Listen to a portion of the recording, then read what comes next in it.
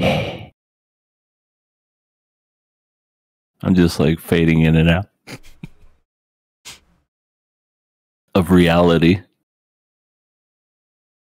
Everybody's going to tune into this now. Is this just fantasy? Caught in a landslide, no escape from reality. Hello, everyone. Welcome to the podcast. It's King of Anime. How's everyone doing? I feel like I'm doing better than some other people. Just a sneaking suspicion. What is that supposed to mean? I mean, I think we all looked pretty normal. We got to... Yeah, I'm out here, apparently, according to a previous comment, beating the whites. What was it? Sure. What were you, EA, again? Rasta man? I was a white... Man. I was Rasta man. Someone was a white beater. And someone was a VTuber. Yeah. Specifically a white beater. Well, this is the King of Anime podcast, where every week we talk about the animus. And today, we don't got a lot to talk about, actually. This may be one of our first shows in forever where we're not going to waste your time for a billion days. We just got Shinsekai, Yori, and Frieren to talk about. That's basically it. We killed a lot of shows this year. Season. We killed a lot of shows. This year is accurate. True, I guess this year and season. Year's not over yet. I think we're going to have a lot more luck with the spring season, though. It's a lot. So even if we were to drop some stuff in the spring season, it's one of those things to where if we miss, we still can't miss because it's just that many good shows coming out. Well, I'm gonna lock. I call dibs on Konosuba. All mine. All yours. I'm going to lock in Another World with my wheelbarrow. Is that an anime? It is now. Did you make it up? We can't tell. Yes. But the thing is it's probably real already, and I guarantee you, he probably fucks the wheelbarrow. As it should. Which reminds me, did you guys see the Oshinoko stuff? I don't think we should talk about that. Is there wheelbarrow fucking in that? I wish. mean, if it was, it would be better. Can I be in the wheelbarrow or something? I brought this. That was my first time fucking a wheelbarrow. I regret this podcast. I've messed up I've messed up. It's bad. KRW6 says, "What up, KOA? Guess y'all killed fucking emotes in the way. It's always in the way. Goddammit. What? Can't even. I don't even know what he's saying." It just said killed Winter 2024 anime. For me, it said, "Guess You're y'all killed Win 2024 anime." I'm like, what the fuck does that mean? It says y'all are bad people and you should feel bad. Yeah, that's the gist of it. Yeah. We do. We already do. It's 2024. What else is new? But yeah, how has your guys' week been? Pretty good. I was telling you, but I'll tell everyone else. Went to the Renaissance Fair this past Saturday. It was Celtic weekend because Sunday was St. Patrick's Day. So everyone was Irish, everyone was drinking. I got to see people cracking whips, doing fire tricks, doing hula dances, and all kinds of really cool stuff. And I got to eat a turkey leg. And you know what I say? You can't go wrong with a turkey leg. It was delicious and fantastic. Man, I gotta see if there's like events like that where I live.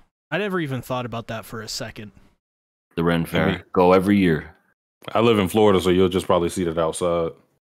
It won't be organized, but you'll probably see some medieval shit. People look, somebody is armor. Just someone's fully walking out in armor. It's like, Is there an event going on? No, he's just wearing a full-on outfit. Just walking around, just I am the Black Swordsman. Just go downtown. Monster. Go downtown after 12 and you're bound to see something Renaissance related. Oh my god. That's pretty funny. Well, QRW6 has been watching Outlaw Star. And he says he really is enjoying it. Yeah. I haven't seen that in a couple of years, but yeah, it's very good. Time for me.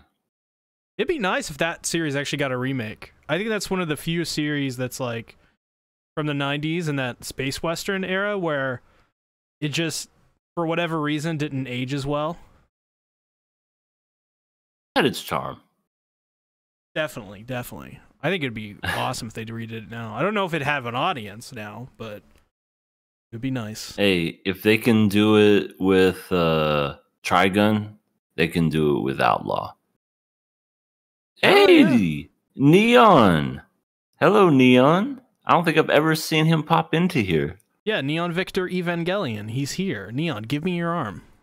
Give it. What is good, Neon? Neon, give me your arm. Hello, King of Anime Podcast. Hope your day is doing good.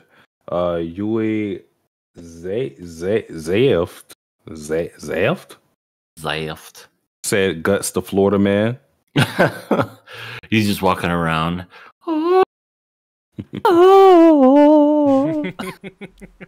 It's like crying. He's just singing the theme song, walking around with a giant fucking blaze. Like, this man's a danger to himself and society. Take him out. Put your glasses on. Nothing will be wrong. When are we gonna do KOA covers? I mean, that technically was a cover. When are we gonna do a full album? A full 12 album EP. LP, sorry. We got to get exploited by some record label first. Or if we start getting super chats on this channel, we have to set a limit for this amount. You'll get a free song. Well, not free, but you got to pay for it. $100,000 and we'll produce a cover album professionally. Oh, that's a steal. That's a bargain. Mm-hmm. We'll even get Snoop Dogg in on a feature. He probably would do that if we had the money. Oh my god, he sells for he shields for everything. I swear. We'll do the Frieren. Hey yo, I got Blue Chew. Nothing's wrong with my dick, but you can have it. him and Shaq are just everywhere, so I would not be surprised if they did that. Icy Hot, fucking the General, Papa John's. You got the Shaq-a-roni? It's for you. He's everywhere. Man. We got to get him. I think we can do it. I know Shaq can sing and play music. Apparently a really good musician. I mean, he's a DJ. Yeah, he was supposed to go to the event that I was doing dodgeball at, and I was supposed to... True story. We were supposed to play dodgeball with fucking Shaq. Oh, wow. But then he canceled on it, so then we ended up playing dodgeball with some group. I can't remember their name. I apologize, you really great people, but I can't remember their name. They both had like bucket hats and they wore the same outfit, and that was their look and everything. But played dodgeball against them. It was fun. Instead of playing with Shaq, they brought in Buckethead. Chum bucket heads. That would have been something to tell my children. You know, it's like I got to play dodgeball with Shaq at an EDM concert. that would have been something. But now you have to tell him you got Buckethead. I can't either, but he seems like a guy that would try something at least once just to say that he did it. You know what I mean? Because he had like a reality TV show for a while where he was like doing all kinds of stuff. He did some like MMA training, and just to see if he could like do it. This big 7-foot guy just doing the ground and pound stuff. It was really fun to watch, but would have been fun to see him do dodgeball with the fucking giant hands. Yeah, that's what I was going to say. He has such big hands. I mean, I feel like it's nothing you can really do, but hopefully get his legs. Right, exactly. But I mean, we were told, all right, when you play just go easy on them. Don't. And I'm like, okay, sure. And then that's what I would do. I would just be like, Shaq, catch me with your giant hand. Just, got it. No problem, EA. He calls me EA. Ah, man. It would have been fun, but he had to cancel and he had to go somewhere else. Something was happening that week. I don't know. Because Somewhere I else was. rich people go. Yeah. Probably with Tom Cruise in his Scientology, probably to go to torture a those slave. fucking to go to those fucking masquerade ball parties or whatever they're called from Eyes Wide Shut. Even though you know who they are. That would be the funniest part. They have such distinguished just outfits in general and demeanors that there's just no point, but they do it anyways. They pretend they don't know each other, but it's clearly that person. Yeah, it's like, that's Shaq.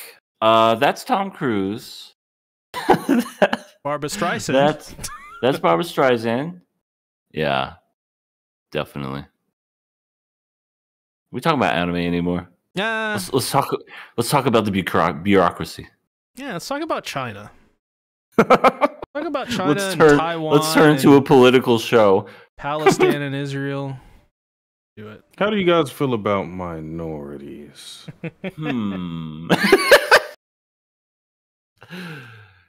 What are your guys' thoughts on I love everybody. females? Oh yeah. Oh, dude, I went. Not to get on a huge tangent or anything, but I watched this guy. I'm subscribed to him. His name is Gokunaro. Definitely subscribe to him if you haven't. Anyone listening to this, he did a deep dive into this one dude.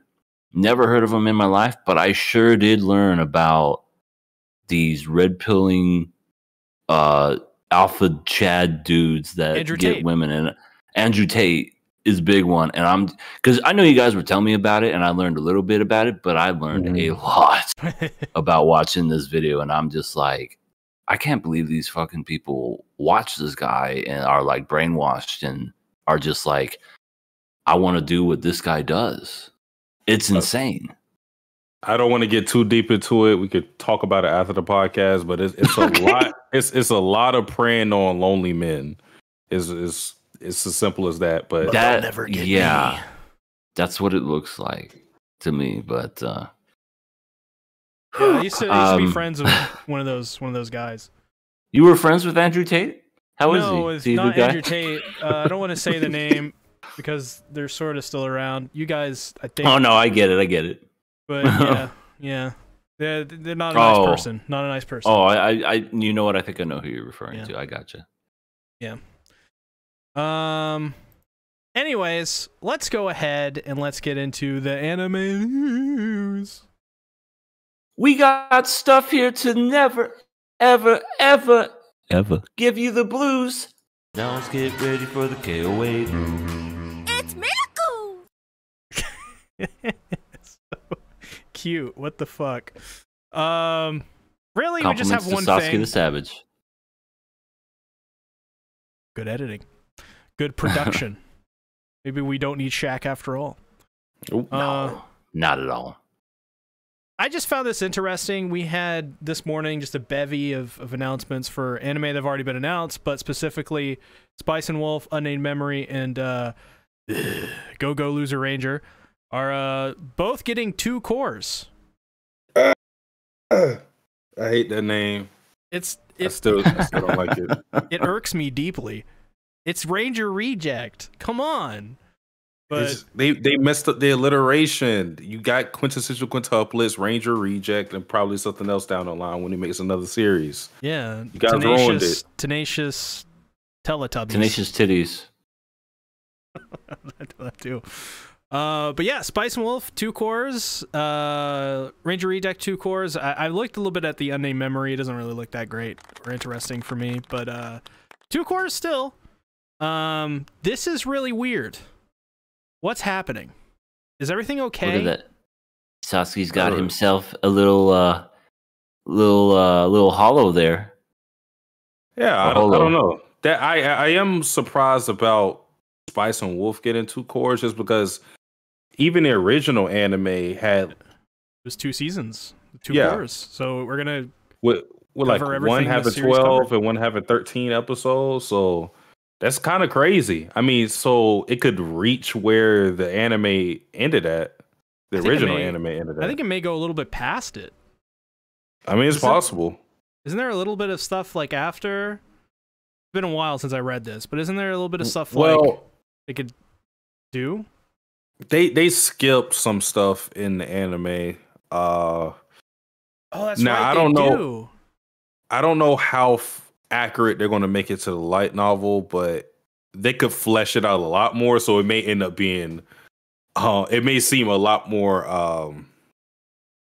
It may not seem as condensed, but that's if they flesh out things that happened in the light novel that wasn't in the anime. You know how the whole light novel to anime thing works. A lot of times, manga, it's a little easier, I feel, but light novels are really tough because it's so much inner monologues and whatnot, and it just doesn't look as great sometimes going from light novel to anime. But we'll see. I'm excited for it. Yeah. Excited for Ranger Reject too. The fact that it's going to be 2 cores is, I mean, that's awesome. And it's going to be, I don't know if these are going to be uninterrupted cores.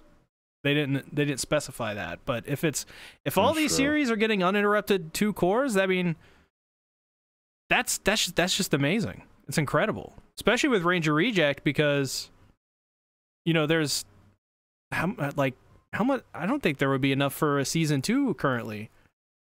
If they cover 2 cores, They're pretty far. Really? A Ranger Reject is. I don't have the exact number in front of me, but I want to. It's past the hundreds.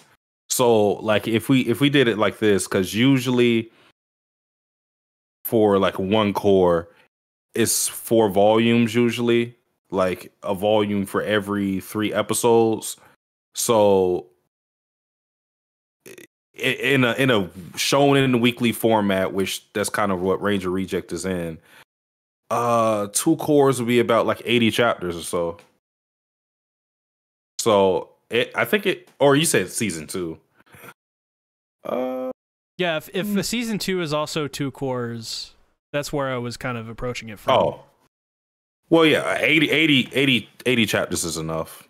80 chapters is enough. Yeah, and it's past that. Super exciting. It's also crazy that Metallic Rouge is a series we've been saying needs more cores, and it missed the boat. Yeah, it came out the wrong season. If it would have waited till spring, it would have been graciously adapted into 2 core. Heck, maybe even just straight through 24 episodes, because it needed it for sure. Now, let me tell you, I watched the newest episode 10. It was really funny. It was a really funny episode, like laugh out loud, hilarious. But wow, it's getting pretty bad, bad. I was wondering what that wow meant, but bad, huh? That's a shame. Yep. Kira W6 says the high value trope is for the 10% of the population. Live your lives, dudes. Don't fall for the trap. Yeah. Also, don't play games. Also, women aren't Pokemon. You can't generalize. No. And say broad statements that apply to every woman. That doesn't work. Right, and you can't just be like, "Oh yeah, I have multiple girlfriends." Yeah, and we totally talked about. Yeah, we totally talked about being a polygamy. Yeah, no. And also realize you're traumatizing women, so stop. And men, both. You're just traumatizing people, so please stop. Yeah, it's no good, but it was a very well done video, but it was just very much something that I had no idea. I guess you could say I'm a person that doesn't spend his whole life online all the time, but when I do find out these things that involve certain, I don't know, like clicks or whatever, it's just like, I didn't know this was a thing. I don't know. Like I said, I don't spend my whole time on here. I just kind of like to do dodgeball, watch anime, play games, and then go to bed. Such is life. I like to cry into cups and hydrate myself that way. I like what QRW sits in the chat. QR is W. Hopefully next when we were talking about quintessential quintuplets, Ranger Reject. I don't know. He might be cooking something up for you. I don't know. Whale wife. Whale wife. That's his next work is whale wife. Oh my God! See, whale wife. No, don't EA. Stop. Stop. Okay, I'll stop. Don't open that can of worms. I will not open that gate from Pandora's box for sure. And QRW6, thank you. I thank you for calling me a real man. I have a beard. I don't know if that is a prerequisite in order being a man, but it just kind of like comes with the package. Oh, no. Sasuke, you said it was okay. Remember, I gave you a consensual hug about it. And C-Tactics kissed you without consent. Wait, in that video, didn't I reject your hug? Yeah, you did. I was like, bring it in. You're like, no, I'm fine. Get your hands off me. And that's when C was like, you didn't say anything about my hands. Oh, God. So I listened and C took advantage. Listen, you better watch out. I don't like the sound of that. You better watch out because I'm taking advantage. Any advantage I see, I'm taking it. Hide your kids, hide your wife. And hide your husband, because they rapping about out here.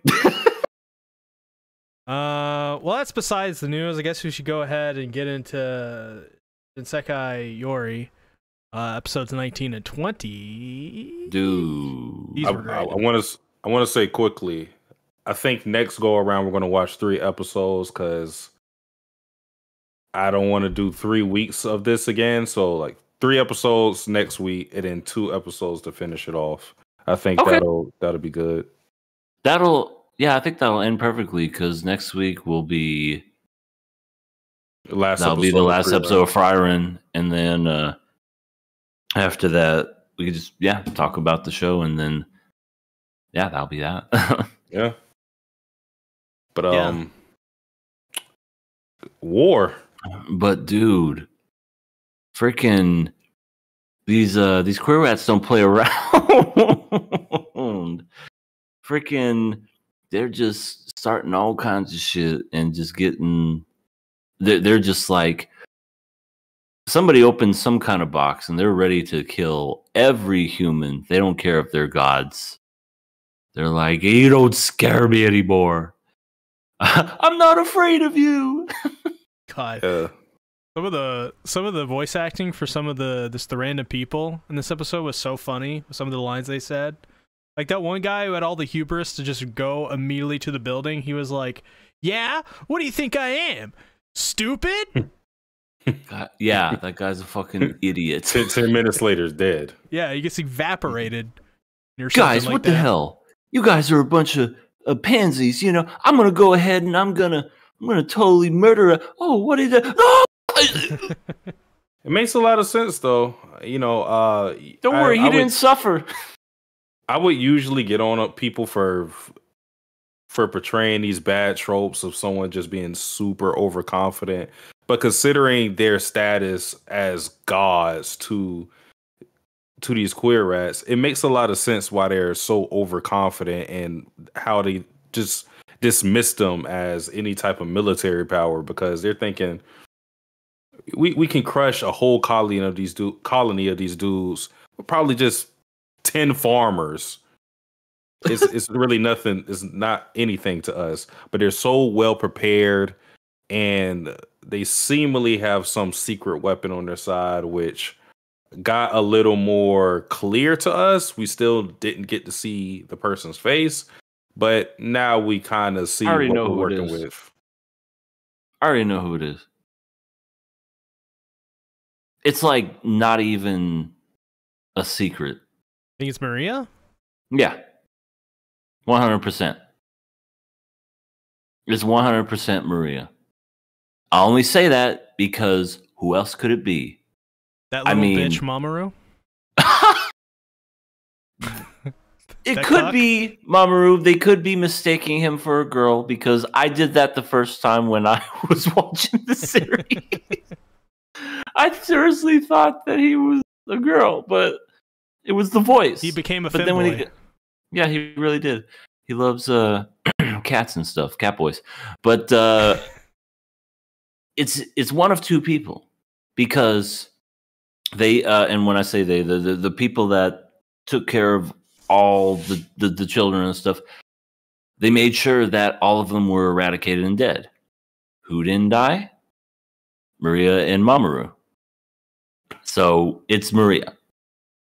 Unless it's just some random person. It's like, do you remember me from the first episode where I was taken out? It's Rio. Hey What? guys, I'm just trying to be friends. Yeah. It's fucking. He just gets his revenge. Is Shin still better? Is Shun still better than me? Should have been me. That would actually be kind of funny and a little bit of a twist where it's like, okay, I didn't see that one coming, but at least there's kind of some significance there. Like he just gets so pissed off to where he's just so jealous, drives him insane. He becomes a fiend. Like that would, I'd be like, okay, but something tells me it's not going to be that. It's going to be Maria. Again, I only say that just because who else could it be? If it's just some random girl from the village to the left of main character, then that doesn't serve any purpose to me. But I mean, it could be for all I know, but I think it's Maria. Well, my only question to that would be then, what do you think happened with the whole thing of the bones being presented to them? Because they went as far as to say it's not just that the bones looked like Maria's and Mamoru's bones. It was literally their DNA. They tested it that far. So it wasn't like a one glance thing where it's like, oh, it looks right, I guess. They checked it. It's like a bone. Yeah. I don't know if that was said just to kind of like throw them off, so to speak. And what I mean by that is to kind of like cover up the fact that but why would they do that? You know, if they didn't want this to happen in the first place, why would they have just lied just to have a fiend come back and just kill the whole village? Unless that's what they fucking wanted, you know. Well, it's significant that the information came from Tomiko, because we know of her encounter with a fiend and how much she wanted to prevent this very situation. So right. I think it's safe to say that there wasn't any conspiracy with her and Squealer or whoever this person is that's killing everybody. Yeah.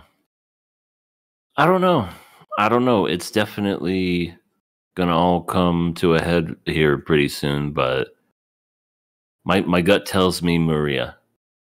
And it's because she wants the clam.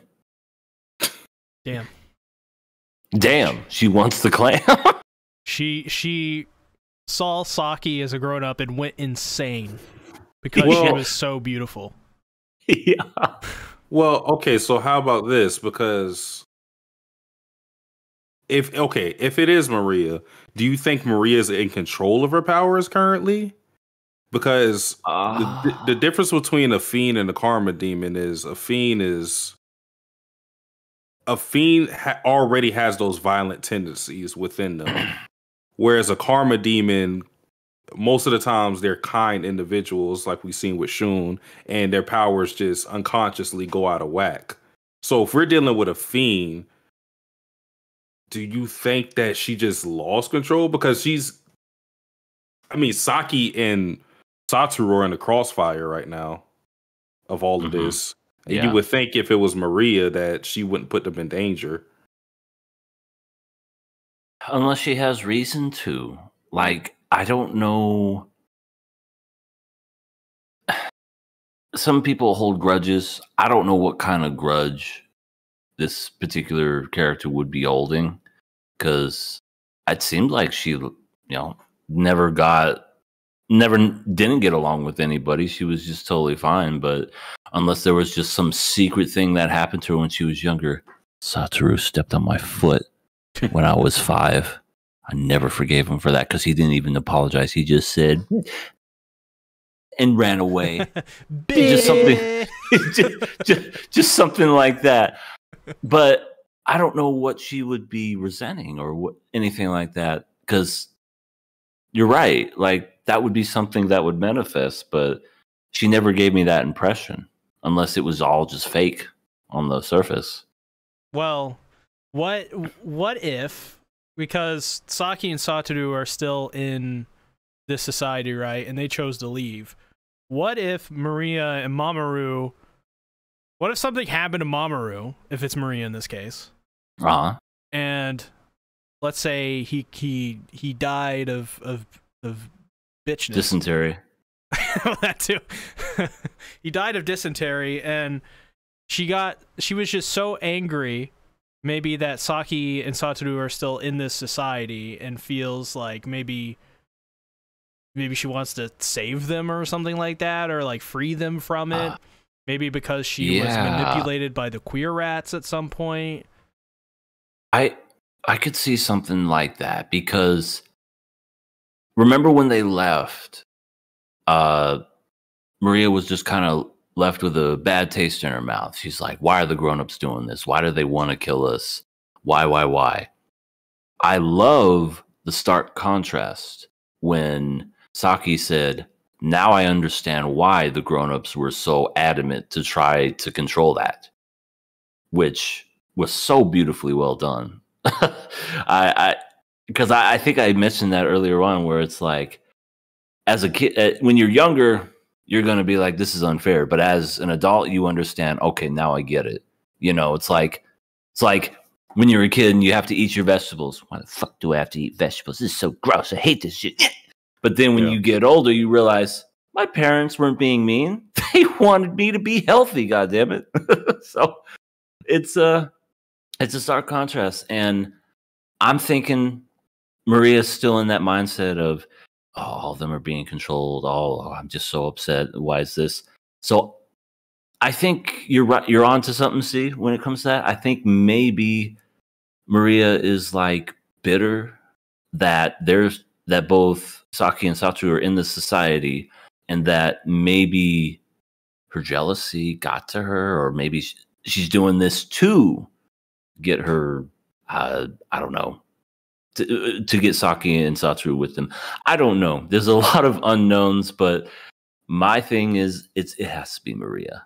I cannot imagine it being anyone else. Well, here's another interesting fact, and I don't know if I maybe am misremembering this or not, but the guy that when they went into the hospital, the guy was like, "Oh, we got to get out of here. You know what this is. You were taught this." He was like one of the hostages. But the fact is, it gathered hostages to use as leverage to get something. If this thing is crazy, right? Why would it get hostages? Why would it gather up people and wrap them up? See, there's just a lot of stuff that's just omitted right now. We just don't know. And I think that's what's... it's a lot of speculation right now. It's a lot of just, what's happening? Oh, golly gee. Neon right now is listening to this podcast, and he's just giggling. Because Neon was watching this in the server with us, and he loved the show so much, he went and watched the entire thing. So he's giggling. Wow. Yeah. He just giggled the whole time? And you fucking idiots, I know everything.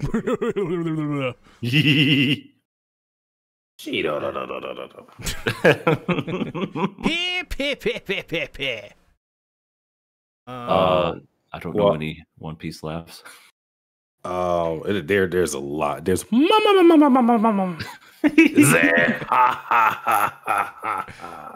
Is there one where it's the she?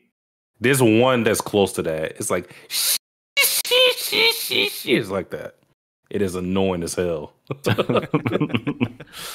What I wanted to say was I found it interesting that we didn't see Sweeler in none of these episodes, but his impact was still present because of the military strategy that we seen, that we kind of had to attribute to him because we know that he's the leader of the Robert Fly colony. And Satoru throughout this episode is theorizing what exactly is going on and what exactly is the plan. And they have a couple of different things that they do throughout these 2 episodes that are just kind of brilliant. And it's morbid to say that because a lot of humans are dying because of it. But I mean, this is brilliant considering how far how big the gap is in power between humans and queer rats. Now their intelligence is up there with humans. I know they're not. Some of them aren't capable of like, you know, speaking. I can't say English in this. Speaking their language. Yeah. Speaking their language, but they're still intelligent and they don't really get credit for that.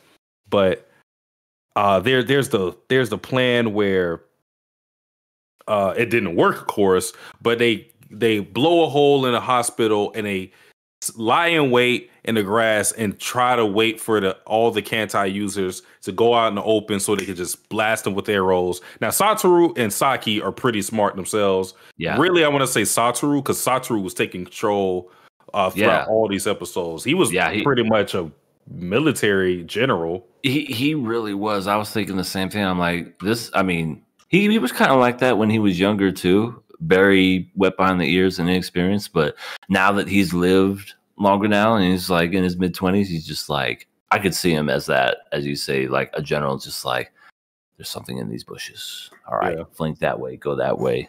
He will make a good leader. I hope he's alive. I didn't see him die, so he has to be alive somehow. Yeah. But you know, they had that line and wait trap. Then they had the mysterious Kantai user just patrol the hospital and hunt down anybody in the vicinity. And I think it's safe to say that nobody really made it alive out of the hospital except for Satoru and Saki. And then they almost died because the Kantai user is following them on a boat. It is insane how thorough this plan is. Yeah. Oh, I also remembered another thing about the hostages. They were drugged. There were. Yeah. Yeah, there's some teamwork going on with these fucking rats and this Kantai user and maybe a third person. I don't know. It's just I want to know what's going to happen. Some weird stuff going on. Really, these whole 2 episodes was just showing the war and how everybody's responding to it. But kind of to go further with the whole thing of some of the tactics we saw these monsters in the water, which were Satoru theorized that we don't know what the absolute truth is, but he theorized that they were bred by the queer rats for the whole purpose of surrounding villagers in this smog and just blowing the whole thing up, which that's what we saw happen to Saki and Satoru, which split them up. Yeah, just like the fucking exploding dogs. You know, it's really crazy that these animals are literally just cool with or bred to just, you know, to not just take their life, but everyone else's life with them. It's insane. Yeah. And well, it was something else I was going to say with that oh yeah, because they had this monster in the water that, you know, could release this smog and blow itself up, killing a whole bunch of people. Because we saw one of the when we went back to the village, we saw a whole bunch of buildings just gone.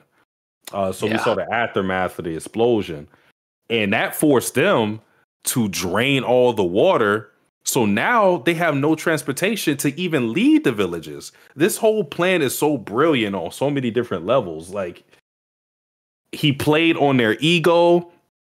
He played on the underestimation. That's probably not a word. But we'll say it is. Yeah, for now it's a word. I just created a new word. Thank you. He played on that because, I mean, he's been dealing with humans. He's been a squadron leader for a long time, so he knows how they see themselves. And I mean, they revere them as gods. So he knew they were going to be underestimated. That's why he has these attacks at night, because they're thinking, oh, you know, bunch of Korwats, we'll take them out easy, and it never ends up that way. And he's also doing a thing where he's doing the night attacks, and then the minute they feel some relief, he attacks them again. Yeah, he's pretty clever, pretty smart. He's definitely just toying with them at this point. He has them right where he wants them. And the most terrifying about this the thing that's most terrifying about this whole thing is what Satoru said at the beginning of episode 19, which I think I said last week, where I said, considering Sweeler's character, he doesn't seem like a person that would just take risk unnecessarily. He's someone that's going to make sure he's measured something twice and he's going to cut once. So the fact that he's going for this means that he feels that he has something in his pocket that is going to ensure his win. He's not going to take a battle he doesn't believe he will end up losing. So however percentage he thinks he's going to win it, 90, 10, it doesn't matter. He feels confident that he's going to win, and that's terrifying. Because that means there's plans on plans on plans we haven't even seen. Yeah. Yeah, this was something in the making for a long time. And we don't know how long, but something tells me it was years. Years and years. So, what do you think is the end goal with Sweeler in all of this? What is he trying to achieve? The eradication of humans entirely? I don't know. I mean, maybe something along those lines, but not quite to the point of full-on extinction or genocide or anything like that. Something tells me that, and this is just me throwing it out there, it could very well not be it, but maybe something along the lines of, you know, you were gods once, now we're in charge. You know, you humans kept us down for so long, now you get to see how it feels. That's just my guess. Other than that, I don't really know what else it could possibly be other than control and power. Yeah, I think you're right, EA, and to kind of add on to that, like, I mean, what happens when you spend generations of your people that are supposed to revere these humans as gods, and all the humans do, or the Kantai users do really, is use you for their own little purposes and not even include you in their society, and it's very, very clear that they take advantage of them, right? So, yeah. Of course, that would, over time and over generations, change the dynamic.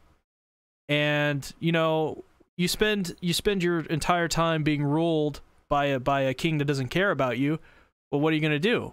You're going to overthrow, and you're going to take the throne for yourself to, you know, really do the same thing again, but, you know, to try and bring some sort of, you know, balance to things. But I think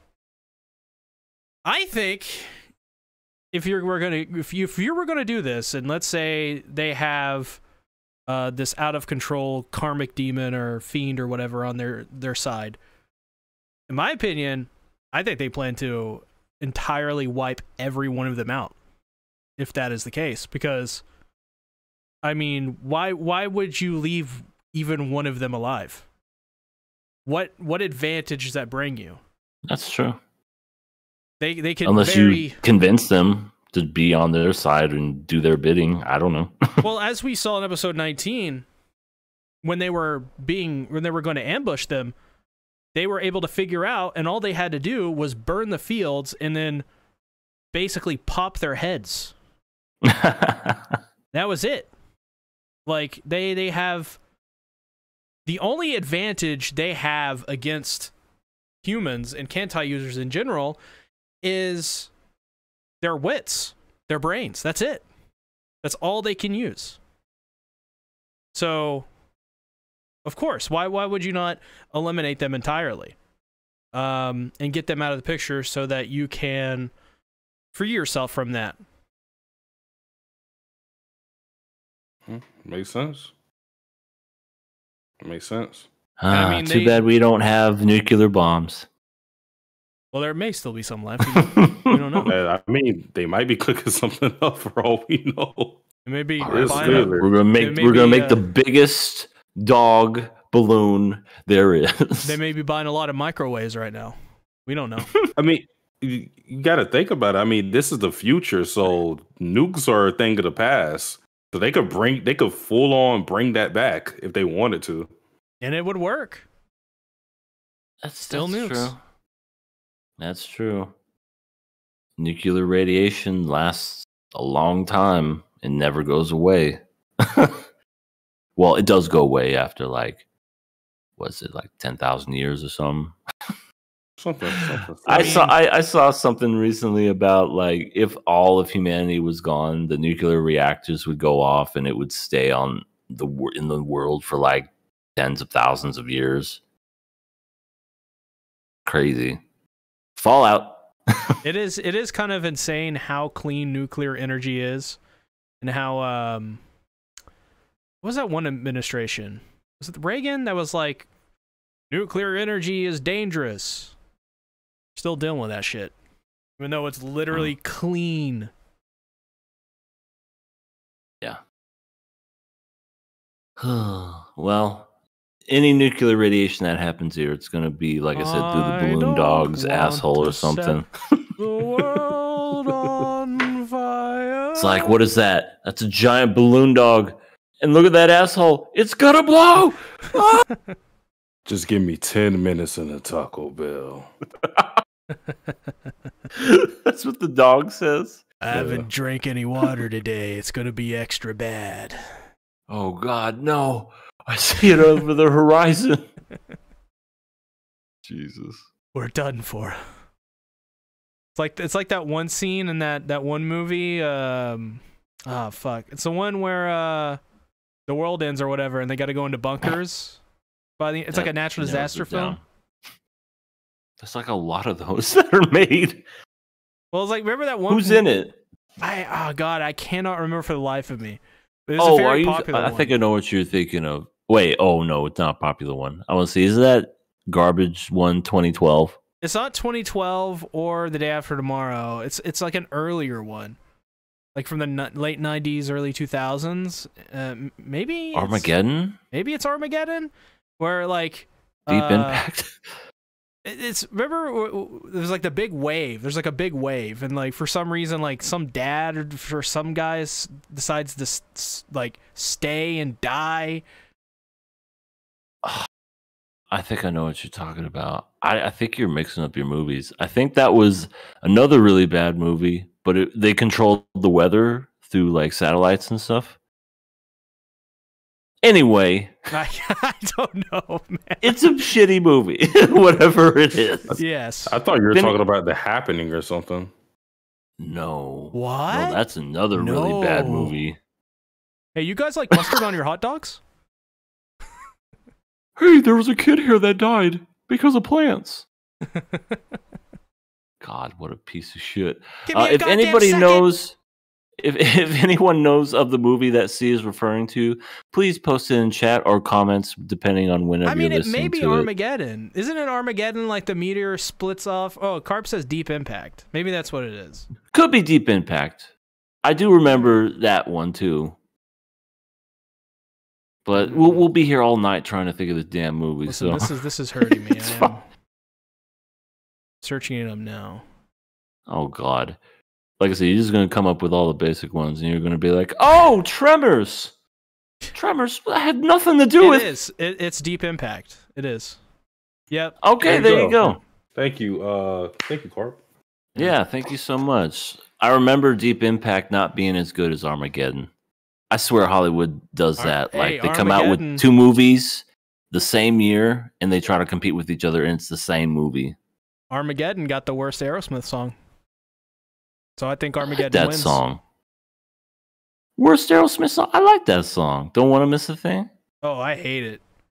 I'm I'm a big fan of rock and roll Aerosmith, not the late 90s stuff. Oh, but come on. Liv Tyler is hot. Liv Tyler is hot, which is crazy that Steven Tyler could produce something like that, but that in of itself should get him in the Rock and Roll Hall of Fame if he isn't already in there. For putting his hot daughter in Armageddon. Hey, look at my daughter. She's so hot. And also she's in Lord of the Rings. Oh, baby. Crying's a great song. Just saying. Probably my favorite Aerosmith song. But that and Mama Ken. It's a good one. Anyways, Shinsekai Yori.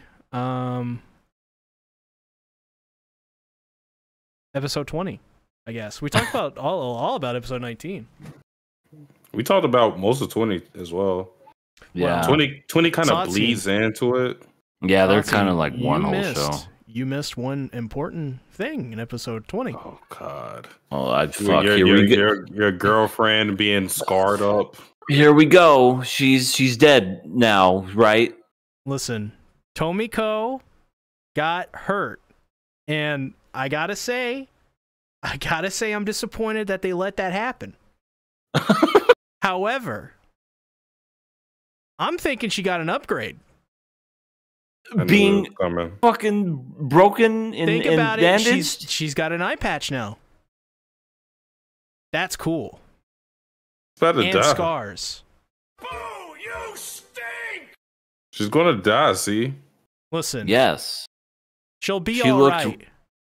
I don't think so. I don't think so either. She said she pointed right at Saki, like All Might did to Deku, and said, "Now it is your turn." Yeah, these are like dying. These are like dying. There's a whole passing the torch thing. The Fiend is coming there. She's passing on her will to Saki. She's already old and injured. The fuck was that? I don't know. I don't know what that is. Please don't do that anymore. Okay. She's lived a long life though. See, so No. Be proud. Listen. I'll say also this, when she was laying down in the bed, the artists maybe fucked up a little bit because she looked like literally flat. She looked like a 2D plane. It was hilarious. But her head, She's a cartoon. well, yeah, but you can add dimensions and shit like that. But she looked like flat.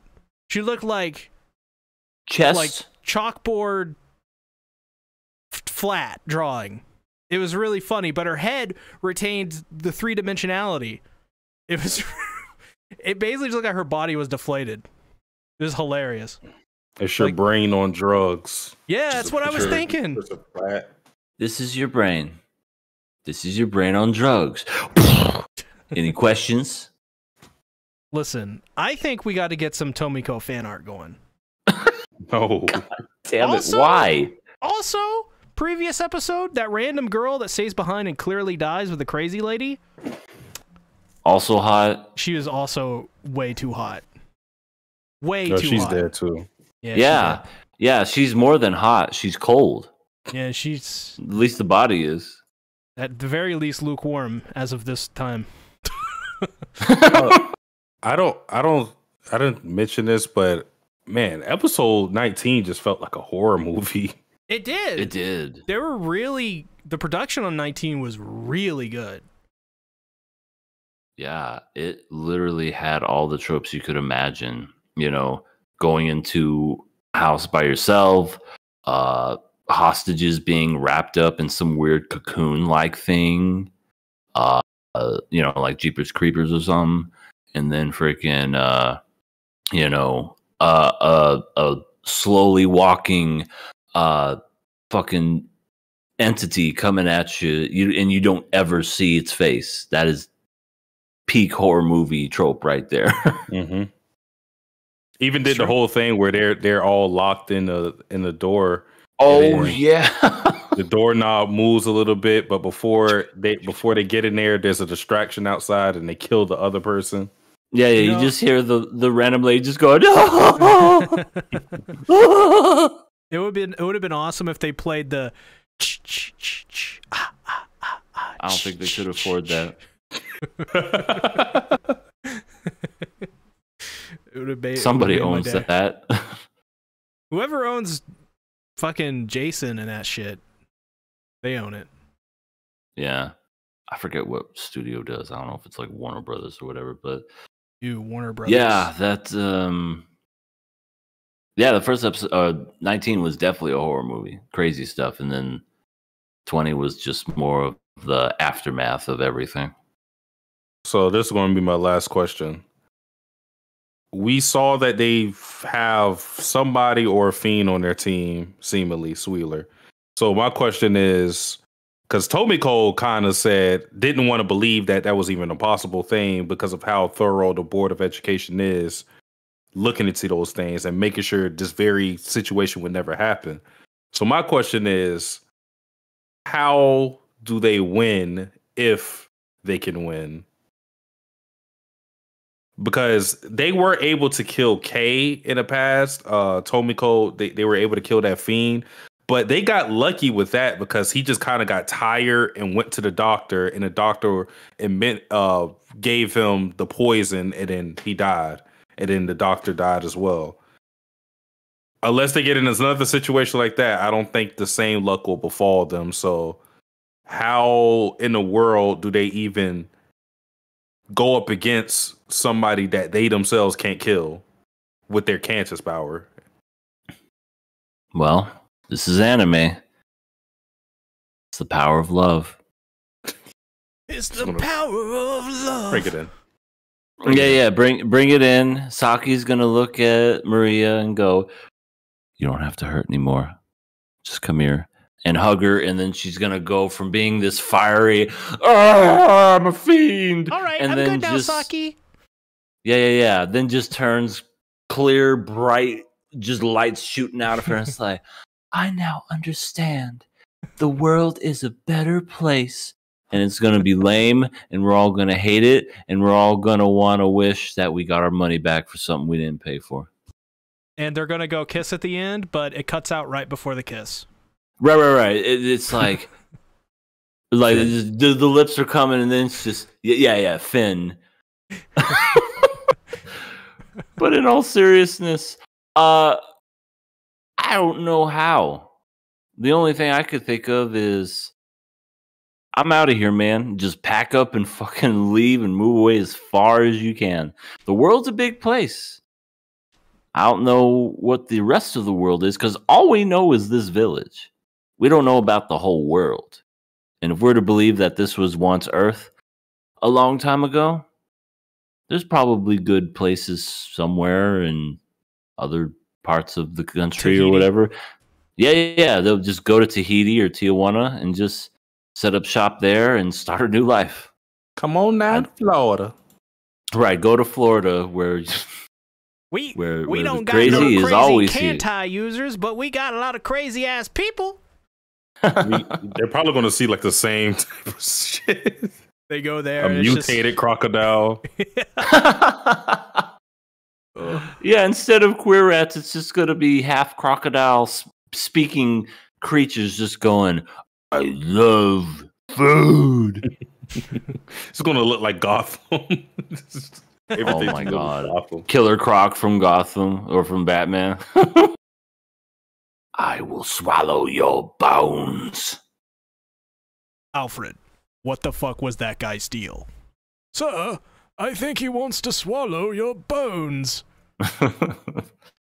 Alfred, shut the fuck up.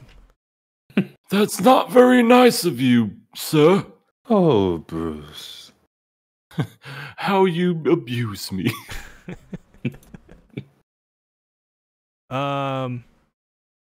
Yeah, no, great episodes. Well, I guess if I was to say like my theory on how they'd do any of this to try and fight back, it's gonna have to be like a Gears of War thing, where it's like Ooh. they're gonna have to get like they're gonna go into the heart of the queer rats and just blow them up with a blow bomb. up the hive. Mm-hmm. Yeah, and then the hot hive lady comes out at the end. the queen. She was the queen. And then you stab her and you say, "That's for Dom and everyone you killed. You what did he say? You worthless." No, he didn't say worthless. He called her a bitch. I know that, but I forgot what he said. Dom, we're in a worm. Dom, what do we didn't do? He didn't say that as he was stabbing her. Dom, where are you? You know I'm dead. Dom, she looks like a worm. Stop trying to find me. I'm not here. I've been telling you I've been dead for years. Dom, I hate my ex-wife. Dom. Now, if they made that the ending, I'd be like, this game fucking sucks. I cry. Fun fact, I got Gears 5 on sale the other day for like $10 with Hive Busters. Uh-huh. I'm playing that shit. I'm playing it for Hive Busters. I can't wait. Enjoy it. That's all I could say is just enjoy the wonderfulness that is Gears 5 and the promotion for before. Terminator. I really Terminator liked it. Salvation. Yeah, that was weird. That was really weird. But Hive Busters is apparently like way different. It's like classic Gears. Oh, I don't think I did Hive Busters. Yeah, it's an expansion pack. It's not like a DLC. It's like an expansion. It's crazy. Huh. Interesting. It's like apparently like straight up just they went back to the classic Gears like 1 formula. So that's why I'm really They fucked up so bad they had to do it again. I got you. Well, I don't know if they fucked up. I think that game got really good review scores, but anyways. Shall we talk about Frieren?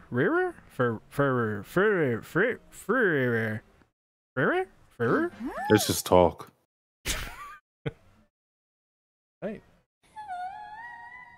Frieren. We got one of the best characters back in the series. The weird dopey looking elf. Serie? Come on, guys. The old man? Oh, Dinkin. No. No, it's Stark Sensei? Yes. Oh, right. The well, I taught you everything you need to know. I have nothing left more to teach you. He walks off. I love crazy old man. I just love the fact that he says that, but then it's like Stark like is basically like, yeah, he'll say that again in the future. And it's just like I love the idea it continues to go. It's like I have nothing left to teach you except for the next time. Like it just makes me wonder if it's like a fetish of his. Is this just something like he's Blue always balls. wanted to say? And he just never got the opportunity to. I think, well, maybe it's that, I think maybe he's just an old man with dementia, and he thinks he's talking to someone he talked to like years ago, and he's just like, "There's nothing more for me to teach you." Anyone could be sitting there, and he'd say the same thing to them. I mean, I want to test that theory one of these days. I want to see if he says that to someone else. That'll be interesting. But yeah, shout out to old man who taught Stark everything he knew. It's funny because it's like, Stark, if you knew that man was going to come back every time, why wouldn't you move somewhere else to like chill? He just loves sitting in that one spot and then just listens to the old man talking like Grandpa Simpson going, well, things just seem to happen the way they did back in the day. And it just goes on and on and on. And there's nothing left for me to teach you. Maybe that you just want to be nice. You know, make him feel better about himself. Yeah, Stark is very nice. He is a very nice person. Just, who isn't nice? Fern. Fern thought that Frieren didn't give a fuck. She's just like, that fucking bitch that broke my goddamn staff. Fucking cut her. I love the staff. I got it from my sensei before he died, and it means so much to me. She wanted to use it for firewood. Then we go and we find out that she went and got it fixed. Fern confuses me sometimes. I don't dislike her, but I don't like her as much as the other characters because these misunderstandings happen so frequently with her specifically. And it kind of confuses me because, especially with Frieren, because with the whole Star thing, they're doing a whole romantic comedy bit thing between two teens who obviously like each other but won't admit it. But with Frieren, she's known her for a long time. So you would expect her to understand that, Frieren has a way of talking where it's not very warm and she's kind of pragmatic in a sense, but that doesn't mean that she doesn't care. But I could sort of understand where she's coming from, though, just because sometimes you just think about yourself in a moment and you're not really looking at the big picture, especially when you're as emotionally distraught as she was losing or thinking that she lost something that was somewhat of an heirloom. But at the same time, I think she should have had a lot more confidence that Frieren would probably try to help her, considering it's Frieren. I agree. I mean, maybe when she was younger and maybe earlier in their relationship, I would understand why she would maybe feel that way. But especially right now, where they are currently, she should. I understand Frieren's kind of a ditz sometimes and gets swallowed up by mimics and stuff. But I mean, that's who she is. But deep down, she cares. She just expresses it in very different ways. Well, but I agree with that. I think she realizes she's out of her depth and she doesn't understand something. But I think she knows that just because she doesn't understand something doesn't mean that it doesn't exist or isn't real. And despite that, tries to do the right thing and take care of the people that she cares about. And which is her daughter/mother, Fern.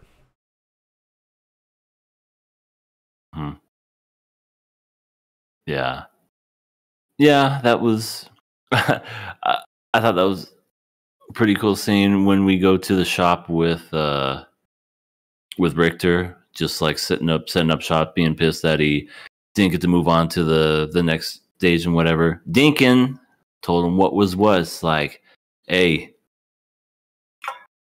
you got a lot to look forward to in the next 3 years. You're gonna be stronger. You're gonna be okay, kid. Don't worry. Kid, you got balls, kid. I'll give you that. You got a life ahead of you. You got heart, kid. All of that. But then Fern comes in, makes Richter even more pissed. I don't even think she does it intentionally. She was just like, hey, could you fix this? And Richter's like, no, I fucking get out of my guts, sight. you piece of shit. Hate you guys. Get out of my sight. And she's just like, I mean, If you can't fucking do it, just say you can't do it. I'll go to the guy next door. You know, it's okay. It's like, okay, damn it, I'll fucking do it. Never said I wouldn't, Frieren. Huh? She 100% isn't manipulative to say something like that with that intention. It just came out, and he was like, "Wait, who said?" You know, he played on his ego, and then he ended up doing it. Yeah, that was if this was Dungeons and Dragons, that was a critical success for sure on Frieren's she end. rolled a 20 for sure on that. I also want to say shout out to Lawfin too, because both Dinkin and Lawfin were trying to comfort Richard. I just found it funny. You know, Dinkin's trying to comfort him in his own way, kind of like, you know, as men, because he's not just outright saying, "Hey, man, it's all right." You know, he's doing it in a very covert way, because he initially he says, "Yeah, I'm here to shop," and he doesn't buy anything by the end of it. Yeah, he was talking. The whole intent was to put him in the better spirits, but of course, you know, them being men, you can't talk about your feelings and stuff like that outright in the open. But Lawfin, what made me laugh was she just doesn't really know how to comfort them, probably because of the age gap between them, and she's just like, "Want a donut?" Doesn't help. She's hopped up on sugar too. Yeah, I didn't like how he goes, "What is your relationship with Dick?" And like, that's not even you're not even related. She's just like, kind of like my grandpa, basically. I want to say he buys me donuts. He buys me free shit. He's my sugar daddy. Oh my, literally. Oh my god, I didn't even think of that when I said that. Yeah. He gives me sugar, but not the kind you're thinking. Yeah, it's like, what? Oh, is he a sugar daddy? Yes. Holds up bag of donuts. You know, I find it impressive that they do this with her, but they do it with like a lot of these characters, like Method in particular, and some other ones where they don't really focus on them too hard, but they're able to give them characters just in how they basically present themselves and their personalities. Like, Lawfin is memorable because she eats donuts and she says nothing at all, and she sometimes has really cool fights. That's She's really quick. That's all I remember for her. She does the instant transmission. Shoo, shoo. Yeah. And then she like totally stands out. Yet I would never want to see a series where Lawfin is the main character. Not even a million years. But she's perfectly placed, you know? So I find that impressive. They definitely know they know what characters to focus on. For sure. I mean, with how big that cast was for this whole test, you can't focus on all these characters and unless you do a long arc, you know what I mean? But they focused on they gave the appropriate amount of time for you to feel something for all these or for the characters they wanted you to care for. Like everybody, I think it's safe to say most people like Dinkin, even though he isn't a part of the main cast. Yeah, he's probably my second favorite. He might be my favorite character. More than Ubel? I gotta think about that. I gotta think about that. Yeah, he's really well done. I honestly didn't think I was gonna like him when I first saw him, because when I saw him, I just took him as a throwaway character. He was just gonna be somebody to lose and be a stepping stool for the main cast. But then he became a really good character, especially with the we fight with our fists. Fight with our fists, and he's just so wise and just cool as a cucumber, never lets anything get to him. Even when he knows he's gonna lose, he's like, well, at least we go out together. Yeah. Oh, yeah, and he's been the one to maintain these relationships, even though they aren't even on the team, which is pretty cool of him. Yeah. Yeah. I imagine that's gonna come later to help him in some way. To just keep that group together. Speaking of the test, it's not quite paper, rock, scissors, but basically to look you up and down like a piece of meat and go, no, yes, no, yeah, no. Oh, you're talking about Sarah? I'm talking about dopey elf face. I loved when Kane walked in and she just goes, "Failed, now leave." Yeah, she's like, "Don't like your outfit." I just love how she's like, "Why?"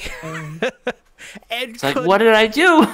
I fucking love Kane because she is so incompetent, but it's not her fault. She's like Stark, but if Stark like truly never won anything and had like little upside. Kane is great. Like in the beginning of the episode, I love how she's trying to comfort Loine, and she gets up to get closer to get her head pats right, and Kane is like, "What? You want to fight?" I just Oh man, she's so funny. Give me head pats. They have a cute little relationship. They do. They're mega gay. Yeah. I think the whole thing with Kane, and even in her not immediately getting mad in that situation when she got immediately failed, because Sarah goes on to say that she already can't see herself as a first class mage. And we know what has been shown to us with magic is a lot of it, or most of it, is visualization. So if you don't have a big imagination, or if you set limits on yourself, that's going to hinder you severely, especially when we're talking about first class mages. And we got to remember, these guys are the top of the top. I forgot what percentage of the population are in this, but I think it's less than 50 first class mages in the world. So these guys are the best of the best. So if you don't have an imagination that's vast, and you kind of had to almost be somewhat of a psychopath in a sense, where you're like Ubel, for example, where she just believes that she can cut anything. You can't be someone like Kane, who puts limits on herself, is somewhat of I want to say a coward, but not confident, maybe. Yeah, doesn't have as much confidence as some of these other guys. So, I mean, the fact that she immediately failed, I don't think any of us thought that she was going to pass. No. We didn't know the test was going to be this, but I mean, yeah. I mean, kind of a lackluster test, but it was all because of Frieren.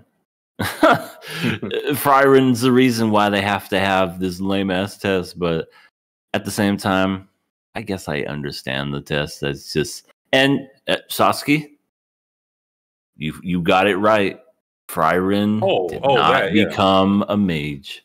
Yeah, I mean, we kind of knew that like this, but yeah, and it was because of what she said. Because she's like, Sarah was like, "You don't think I'm gonna pass you, or you don't want to be a mage, not because of the other reasons they have, but it's because you don't think I'm gonna pass you."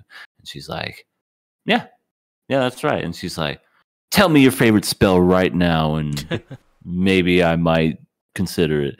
And she gave the exact same answer that her old master Flamme gave, which was, planting flowers, and immediately was like, "Get out of my sight, you fucking fail.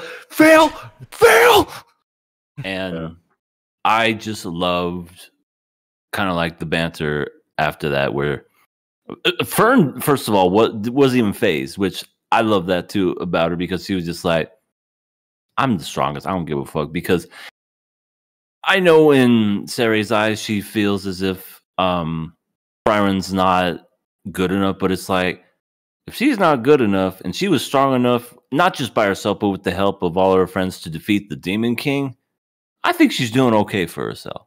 You know what I mean? But she has these high expectations for her, because what we've seen of Frieren is that she's not out to be a mage to be the strongest or anything like that. She doesn't have any ambition like that. Right. All the power she's acquired, because Saire says something of the effect that she is unskilled for her age, because she's 1,000 years old, which it sounds crazy considering how strong she is.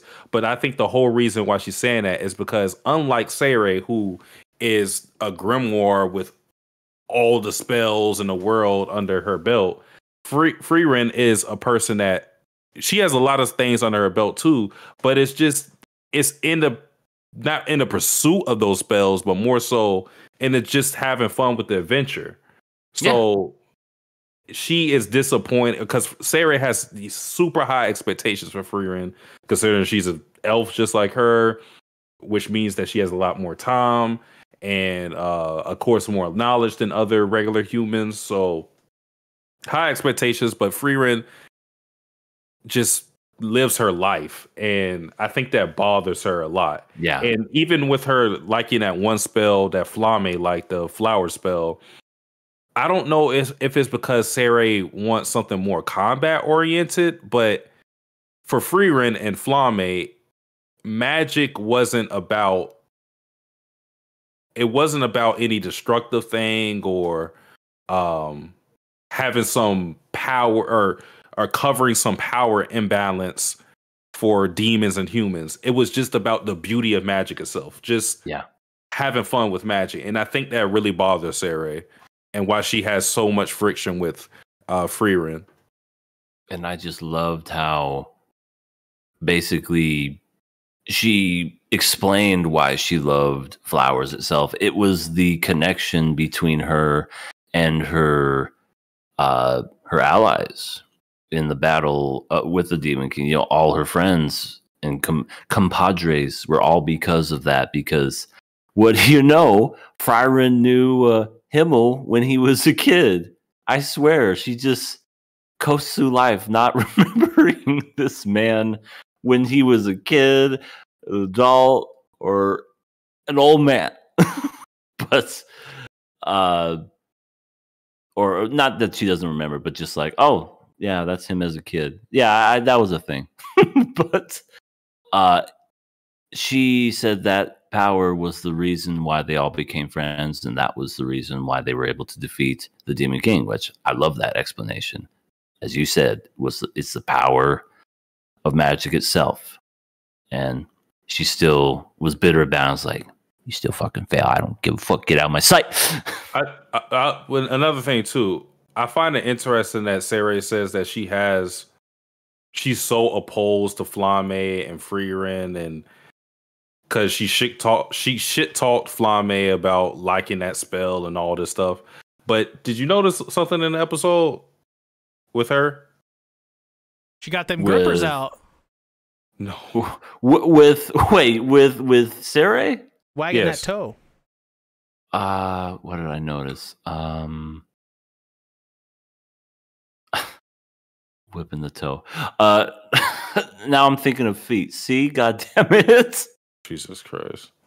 Of course everyone else was probably thinking that too. Those grippers away. Okay, Sasuke, tell me what exactly was it? She when they were taking the third test, she's maintaining a big garden. I didn't even notice that, but you're right. Wow. So that goes to show you, as much as she shit talks Flame and Frieren for liking these spells, I mean, either out of obligation to Flame or whatever it may be, she's still maintaining a big garden full of flowers. Huh. I didn't even think about that, but you're right. I wonder if she even knows it. You know, it's just like because she's lived so long and doesn't really care for that spell or whatever, but I don't know. I gotta think about that one. But we know somebody who did pass. Dun, dun, dun, dun, dun, dun, dun, dun. Oh. And that's another one you got right. Fern. Oh, yeah. I mean, if she didn't pass, I don't. That would have been insane. What the? We do all this for? Yeah. That'd have been crazy. Just to watch Dinkin get it, or just to watch Werbel get it. Yeah. I mean, I like. There's always good setup with Frieren, because the whole setup for Fern passing this was when we saw this old guy learning. He ain't learning no more.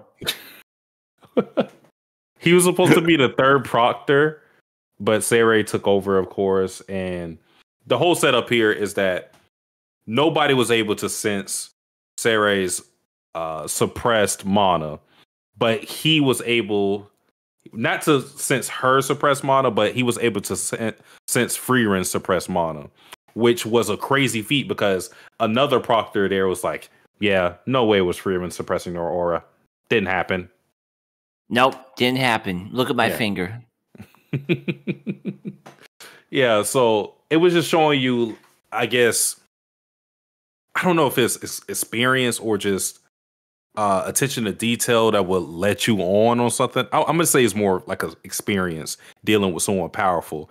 He was able to tell Frieren was suppressing her mana, but he wasn't able to tell about Saray suppressing her mana. But Fern not only can tell that Frieren is suppressing her mana, but Saray, who we know has way more aura. Because Learning said that Saray and Frieren were matched evenly, but the only reason he thinks that is because he can't sense the vastness of Saray's mana, which is even crazier. So the fact that Fern was able to sense Saray's mana shows you how exponential she is. That she has basically the same amount of attention to detail when it comes to mana as this old guy Learning, who they said that he's the first of the first class mages.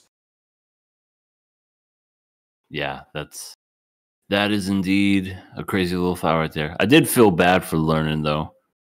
Freaking Saray talking all that shit about it. It's like, you're an old man now. You're old. You'll never be. Still couldn't get you to be great. Basically, just talking all that shit, saying humans. I think she hates humans. She has a thing against humans. I think Saray is very intrigued by humans. I think Saray just it's like a god complex. It's like a god complex. They could think of like humans to somebody. Their goddamn Sony Walkmans and their David Bowie. Wait, we missed a lot of the chat. Hold on. Their goddamn reproductive organs. Oh, some of these chats are bad. One Piece last will always be memorable. Deep impact. Oh no, the episode did give me horror vibes, which was really good. Third test was subject to change. Dickens just left without buying anything and leaving items on the counter.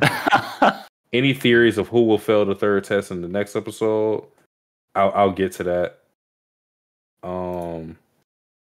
They didn't show if Yubel or Dickin passed or failed. Sasuke was right. So did Frieren groom Himmel? No. She'd even remember that she met him. Right. She doesn't know who he is. He got down on one knee and proposed and was like, oh, that's a thing. Imagine Frieren groomed Himmel, and Himmel, through Stockholm Syndrome, fell in love with her. Oh my god. She doesn't even know how to groom anybody. Yeah, she probably doesn't. She probably doesn't even know what that even means. She just assuming like grooming? You mean like with a dog? You know, take it to the vet and my luscious twin tails? You taking care of those? Her idea of being seductive is the blowing kiss thing. The kiss attack. That was a great thing. Freaking, it knocked Himmel off his fucking feet. Yeah. But when it came to just seeing what it did to Adoraburb Sign, it was just, yeah, I'm gonna go now. It kicked Sign out of the party because of how well it did not work. That's why he left. Yeah, it had nothing to do with him trying to find his friend. He's like, guys, I've been trying to find a way to say this, but that kiss you gave me the other day, Frieren, was really disgusting. I'm going to leave now. You know, I said I liked older women, but you made me reconsider everything about my entire life. You are the definition of way past their prime. I don't want to be here anymore. Oh my god. You know, I think it's funny that Sign isn't around right as Method shows up. which is Oh my god. his type. He'd be in heaven. You kidding me? Is she older though? I think she's a little older. She's just more I feel mature. like she's in. Yeah, well, yeah. I feel like, well, okay. She's not decrepit or anything, but she's older. I think she's mature. Because I think she's definitely older than, or Sign is definitely older than her. If I had to guess her age, I would guess she's like 24. I'm gonna say 32. We don't know her age. All right, she's 32. I win. I feel like she would be younger than Richard, and Richard seems like he's in his 30s. Yeah, Richard does seem older. Yeah, he does. I'm really just taking guesses, but we don't know. I love this. Yeah. Appearance. Method is a tall young woman of well-proportioned figure. Very nice. Sign's type. Yeah. Freaking. But now all that's left is, as you say here, Satsuki, Method, Lan, Ubel, Werbel, and Dinkin. And if they'll pass or not. I'm pretty sure because this is the last episode. This last episode is going to be determining if all these people pass or not. Well, we got to talk about the people who fail first. Oh, who cares? They're nobodies. Yeah, they're Donut Girl, Baldy, Mushroom Head. Wait, Baldy didn't even make it. Oh, that's right. It was Big Mustache Guy. Big Mustache Guy, Mushroom Girl, Donut Girl, and Donut Demon. I don't know. There was a couple of people. Actually, not good. They were so unimportant that it was just in sequence. Fail, fail, fail, fail. Yeah. It was kind of like, did you get more than 10 minutes of screen time? All right, bye. Yeah. It's essentially what it was. It was just like, your time is up, bye. You who said 2 words this whole series. They should do like a meme edit of who's the guy from like American Idol? Who is that? Oh, guy? Simon Cowell. Yeah, they use Simon Cowell to be like, no, horrible, disgusting. That was the worst performance I've seen in my life. If I could describe it in one word, it would be getting repeatedly beat in my face over and over again, and then vomiting right into my forehead. Just absolute disgusting. You should be ashamed of yourself. You should think about killing yourself right here, right now. Here, I don't know my sword. Look, I have a gun. It's loaded. Go backstage. You know what to do with it.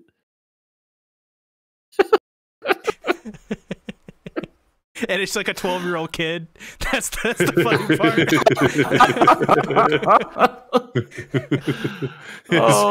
It pans to Frieren and she's doing the thing. Yeah. The If it was Fern, she would be pouting. Oh yeah. Fern just. So 6 people failed. Kane, Dunstay, Lawfin. I don't know how to say this name. It's like Scarf.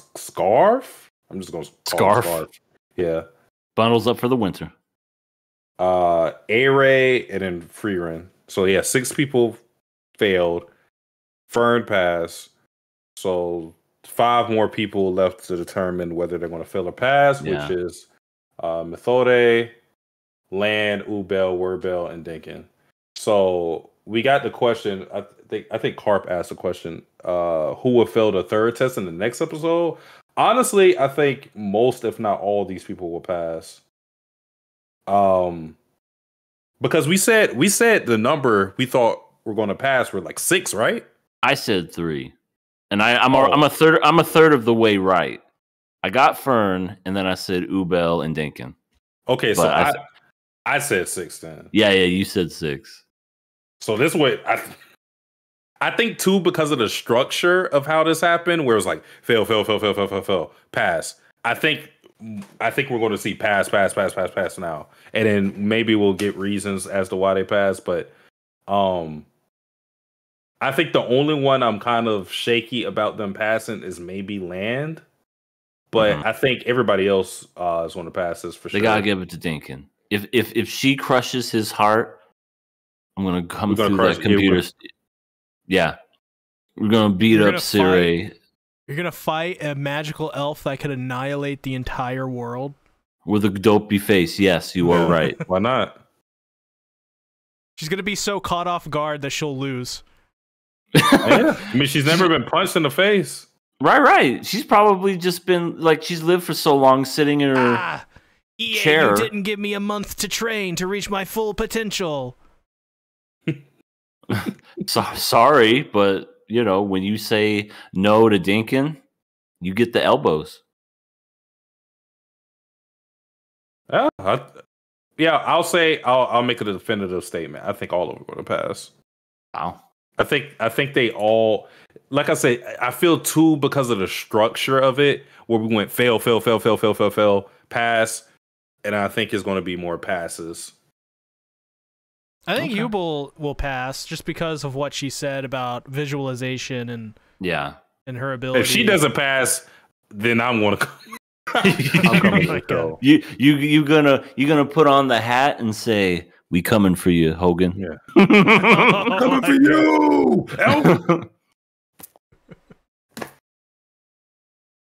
Sorry, I didn't mean to say that. I think he did an interview like recently where he was talking about that, and he was like, "Man, I thought I was gonna get fired. I was freaking out." I mean, that's why he did what he did. After he said it, he just literally just went and turned away. It's like that. Remember that Callisto interview where he was like, he's like, "So, what are you gonna do on SmackDown now?" And he's like, well, you know, here on SmackDown, Land of Opportunity, it's I'm gonna do a good lucha thing." Yeah, that was literally his whole conversation. And I love how he walks off and he yells, "God damn it!" And you could hear he was so pissed off because he blew whatever he was trying to say, and he knew it. Oh man. Light Roller says, "Here's a question: what if Yubel gets the same offer as Fern? Would she take it?" To train under her? I don't think so. No, she's not even a type to. We already know what Ubel's whole thing is. She learns by feel more so than actually studying books and stuff like that. She wouldn't even. First and foremost, I don't even think Sabre will want to take her as a student. She doesn't have that. That's not the type of person she would want to train. No, she'd be terrified of her. I mean, she probably smokes weed. Probably smells. Yubel. Look at the color of her hair. It's green. Oh, first of all, that's stereotyping. I want to say that's a stereotype. You cannot judge just because of that. Hold on. We did recently listen. We recently had St. Patrick's Day. She could be very Celtic and just be very into her Irish roots. No, she smoked so much weed, her hair turned green, and I'll give you proof. Remember in Demon Slayer when Mitsuri ate all of those, all that soccer emoji, and her hair turned pink and yellow? That's not weed, see? But okay, but then there's Zenitsu. There's a Zenitsu whose hair changed color because he got struck by lightning. So maybe Ubel got, I don't know. She got secondhand smoke by the weed. She devil. got pot planted. Yeah. She could have fucking been born in the ground and got uprooted for all we know. She smoked some AK-47 and was like, "What the fuck is this?" She was on that cereal milk. She didn't want to go off it. Are you quoting that guy that you keep sending me, see? Dracula about how you are him and that you'll always be him? I'm him. I will continue to be him. It's so stupid. No, wait. It was I'm him. I've been him. I will continue to be him. When C-Tactics finally reveals himself to the world, He's going to cosplay as that guy. I'll be Dracula Flo. Yep, he's going to be Dracula Flo, and I cannot wait to see it. Ugh. It's gonna be great. It's gonna be amazing. It's gonna be lovely. Agree. Yeah. Who do you think is going to make it? See?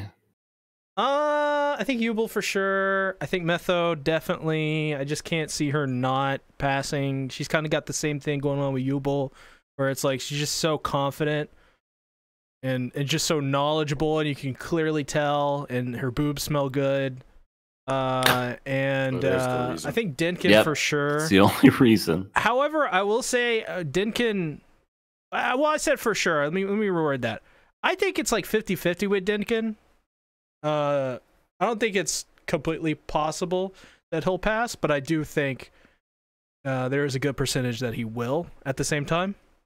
I just don't think it's I think it's a little up in the air.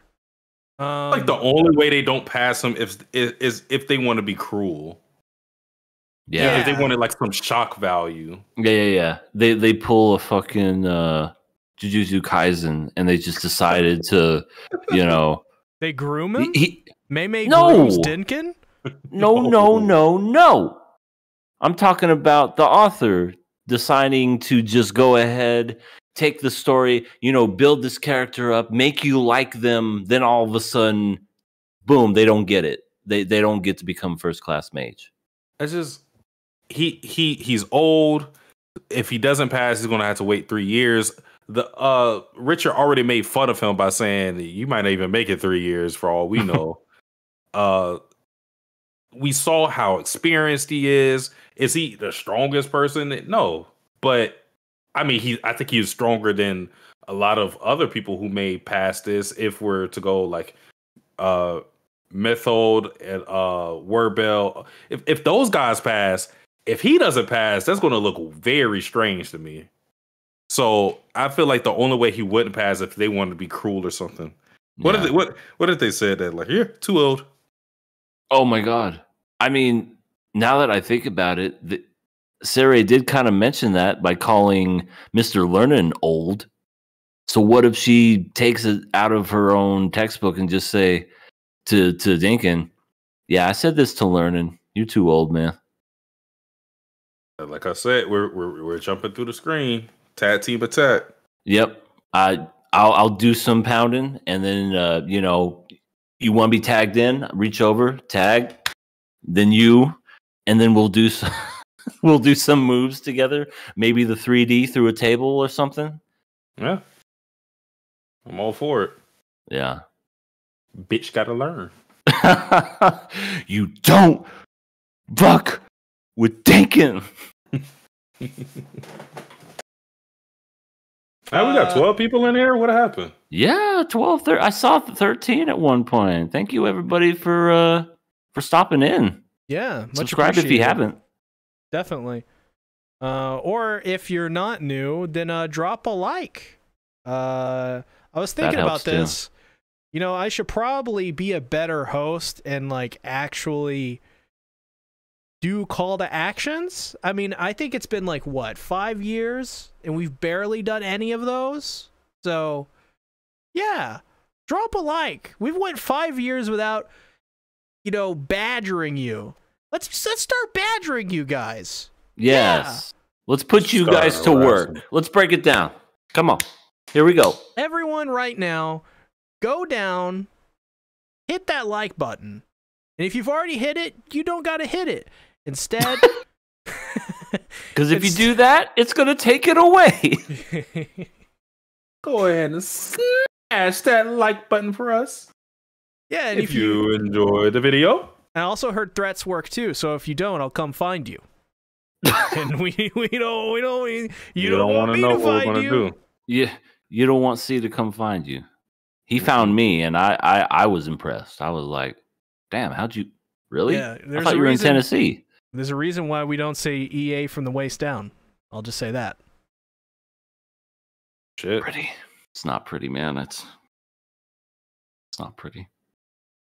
I had to take the legs. I had to take them. When they say sweep the legs, C does more than sweep them. He sweeps them clean off. I gank them legs. He ganks them like a Gith Yankee. Lae'zel, best girl. Besides all the other best girls. I mean, they're all pretty best girl. Karlach for me, though. And Minthara. Minthara, yeah. Oh, okay. We're treading down a dangerous path. Sasuke would love Minthara. Yeah, you know, Baldur's Gate is basically just a dating sim and a tactical. Well, it's basically like Fire Emblem, so maybe Sasuke would like it. I don't know. I just played Fire Emblem yesterday too. I finally got to a different route. I'm playing what is it called? The crimson. Is it Crimson Flower? The crimson butt faces. It's the original. Well, I won't say original. I was in the middle of drinking. It's the Black Eagles Edelgard thing where you're not actually going to try to kill her. Oh, that yeah. I think I'm currently on a playthrough of that, but I haven't played in like a year now. I killed her first. Like that was the first route I went to it, and Ellie was like, "You know, like that's the least. That's that's the route everybody does last." And I was like, "Oh." You're like, I'm gonna be different. No, for whatever reason, I always find myself getting to bad endings, no matter what I do. It happened in Silent Hill 2. I finished Silent Hill 2, and my character ended up killing himself. Yeah, that's a gaming. That's what they designed them to be. They designed you to get that bad ending first, so you'll go back and replay it with better mechanics and more learned on it. I think that's true too, especially when it comes to those games where every move determines the outcome in the ending of the game. Yeah, I find myself going back to those a lot because let's just say the first time I played Baldur's Gate, I did not like it, and then I finally got the ending I wanted. So, yeah. Yeah, there you go. Any other thoughts on Frieren? We're almost done with the show. One more freaking episode. I don't want it to end. I'm reading the manga. I'm just that's how much I don't want it to end. Oh, you know they're gonna confirm it for a second season. Oh, they got it. Absolutely. Like, people are all like, "Oh, Madhouse is gonna break the curse." I'm like, you guys pay too much attention to memes. The real life don't work that way. This is getting a season 2. It's gonna be by Madhouse, and there's no way it's not. Well, and also break the curse. They've made season 2s of shows, haven't they? They have for decades. Yeah. Yeah. So, I mean, Jesus Christ, Urusei Yatsura, one of them. But I'm betting good money. I will bet 20 doll hairs right now. I'll put it down on the table, bitch. This is getting a season 2. It'll be by Madhouse. And it'll be out at the end of 2025. The end of 2025? No. Not 4? No, I'm joking on that. That's way too early. 2025's not early. No, especially the end of 2025. They don't have enough chapters. Is that right? Yeah, they covered 8 volumes. They couldn't make a season 2? Yeah, well, they covered 8 volumes and there's 11 out right now. Oh. So yeah, they 12, definitely couldn't make a season 2 then. There may be 13 if you're reading it week to week, 13 or 14. Well, they could maybe make a season 2 and do like 12 or 13 episodes and not do 27. And maybe not have them release all at once. I think with the way Madhouse produced this season, they're definitely, because they got their shit together big time. I think I haven't heard anything from, any of their committee or anything like that, or the people working there. I haven't read anything about this yet, but it really does seem like they're doing the KyoAni strategy where they're trying to become more self-sufficient to some degree. So if that's the case, I think they may do another thing where they produce Frieren before it even releases. And if that's the case, I could see them waiting, because chapters are weekly for this, I believe. So it may be, they may start production at the end of 2025. And they'll probably have enough by then. That's my best estimate. And I think it'll be I would say it would have to be as long as season 1. Just because. And who does Frieren? It's the same mangaka that did some famous one. Let me see. Okay, I'm getting mine confused, and I could have swore one of you said like this person also did this one. I'm probably getting them confused. The art is by Tsukasa Abe. The story is by Yamada or Kanehito Yamada. Oh, I was about to say from One Punch Man. She did Yusuke Murata. She did a couple stories before Frieren. She did Lonely Professor and Robot Girls Despair Like Utopia. Okay, so this is basically their best series. Got it. Okay. And there's another one that's called "Who in the World is the Namelessness?" Which almost sound doesn't like even have a rating. Where in the world is Carmen Sandiego? That's what it sounded like. Yeah, the art style looks very much like Frieren. Okay. According to Carp, season 2 will be a lot better than this season. Somehow it gets even better. So I'm looking forward to that. Yeah. I mean, I'm gonna start reading it soon, like literally tonight. So, because I'm gonna make a video that's gonna release on the same day the final episode comes out. I'm not gonna say what, but if you've seen my AOT stuff, you'll know. I'm doing my goddamn research. God damn it! All right. Outside of that, I guess we should go ahead and get into our final section of the show. Viewer questions. Viewer questions. We got 2 questions this week. We had like 2 last week, so 2. Just a reminder. There's a description, a Google form. You click on it, you submit your questions there, and you ask. I don't care how much you ask. You can ask us multiple choice questions about Marvel.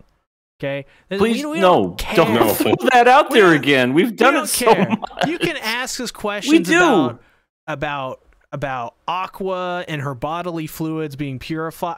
We don't. We have 13 people watching. Please send us regular fucking anime questions.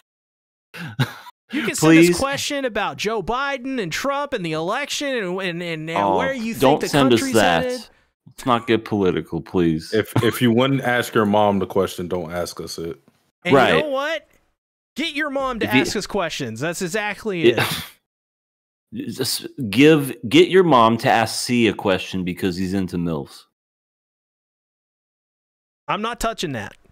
He wants to be new daddies to everybody. I'm not touching that with a 10-foot pole. Speaking of his pole. First question, penultimate question. We only got 2. Would Stark be able to pull out the hero sword? Now, what is the hero sword exactly? Are we talking about Excalibur? The one in the cave. The one in the cave that Hema wasn't able to pull. Okay. I don't know. I mean, is there something special that you have to be chosen to pull it out, or is it strength? I don't know. I mean, I would assume it's like Excalibur. You have to be chosen or something. Yeah. Well, I feel maybe not now, but when he's older. I feel like that's not important. If he matures a certain way. I would say no, because I just feel like those type of accolades aren't important for what we've seen thus far in the series. Just with Frieren specifically, she doesn't need to be a first-class mage to be validated as such. Now Fern has it, but that's because that's a plot reason for why they need it to continue their journey. Yeah, I think a reoccurring theme in the series is that you kind of can validate yourself, and strength doesn't necessarily mean that that you're strong in a sense. And I think the hero sword is a validation of you're strong, but Himmel didn't pull it, was still able to beat the Demon King. And also too, I think it's just it wouldn't make sense for him to have that sword considering he has the axe, which is the same weapon that his master uses. I don't see him switching.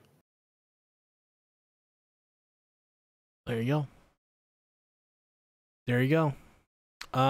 Next question. Last question. Which anime character would be a great wrestler? They can't use magic/powers, just athleticism and charisma. Kind of like Yamai would be a great heel. Actually, you know, she would be a great heel, actually. She would. I mean, to be 100% honest, she'd be a great heel. Terrible wrestler, great heel. I could see her as like a manager. Yeah, a manager on the side, like maybe slipping in some knucks or a chair and sliding it in and just going, "What? I didn't do anything. Boo!" You know, just being a complete heel manager. She'd be perfect for that. Oh God. Well, I'm gonna do this as a man wrestler to woman wrestler. For me, when it comes to the male, Levi Ackerman would be amazing in the cruiserweight. He would absolutely tear up, you know, just doing flips and shit, just bouncing back and forth. I mean, he's a short guy, so he would do all kinds of cool stuff. He would be perfect. And this is, of course, you know, when he had all of his body parts and stuff, you know, that he would be good at wrestling. And Sasuke? But here's the thing, though, because they said charisma and wait, what did it say? What was the question? It said charisma, physical strength, right? So, like, he'd be athletic. No, it's not. What I'm trying to get at is that I think they're asking not only their ability to wrestle, but also how well they would be able to entertain. You know what I mean? Levi isn't like a guy. I think he could entertain. He needs a few. He needs a few years under his belt. He'd be a charismatic guy. There are some deadpan individuals like that, but they also have their gimmicks too. I feel like Levi's he's gonna wear like a white t-shirt and be like, "Oh, let's do it." That could be his thing, though. He's the I don't care. I come out and wrestle guy. Steve Blackman, because that's what Steve Blackman did. Steve Blackman. He was in the Attitude Era. He was like he even faced The Rock for the WWE title at one point, and oh wow, he's fucking awesome. Steve Blackman is awesome, but he had no charisma. But his charisma came through his legitimacism. Like he was like a legit fighter. He wrestled in MMA later on in mixed martial arts and stuff. So he was legit, and that's what made people love him. He was a fan favorite in the Attitude Era. He was getting crazy pops back then. So all right, well that's one, and for the women's division, Sasuke, what's the girl's name from Dorohedoro that's big and strong and buff? Noi. Her. She'd be perfect. She's got the look.